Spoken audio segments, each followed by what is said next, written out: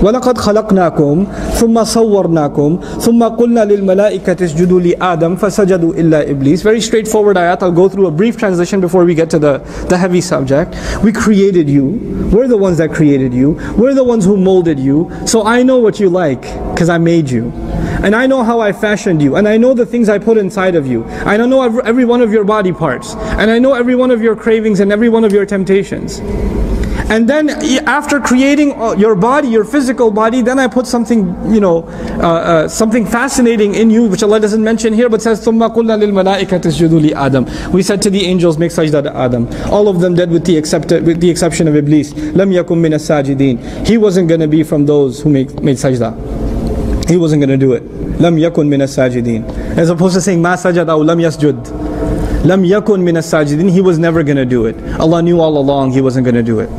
قَالَ مَا مَنَعَكَ أَلَّا تَسْجُدَ إِذْ أَمَرْتُكَ. Allah said, what of anything, what possibly prevented you to make sajda when I told you, when I commanded you? قَالَ أَنَا خَيْرٌ مِّنْهُ. You know the story. And it's not the focus of the day today, but it's important to build this conversation. He says, I'm better than him.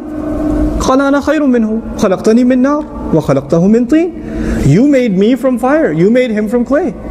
You know, a kafir does not believe that Allah made him. A kafir does not believe that Allah is khaliq. These are the words of Iblis. And Iblis says, khalaqtani. You made me. He doesn't just believe in Allah, he's talking to Allah and he's acknowledging that Allah is his creator. His kufr is not just of I don't believe Allah exists. His disbelief is actually his disobedience. I'll say that 3 times.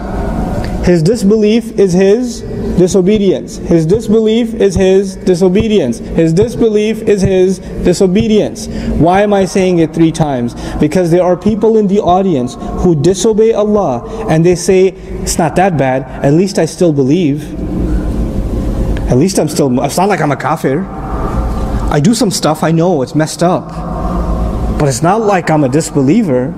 His disbelief was his disobedience.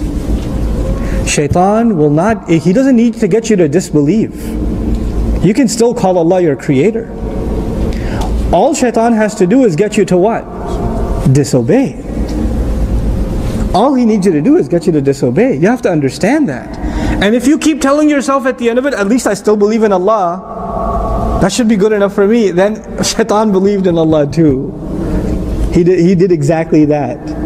That's why I'm repeating that 3 times.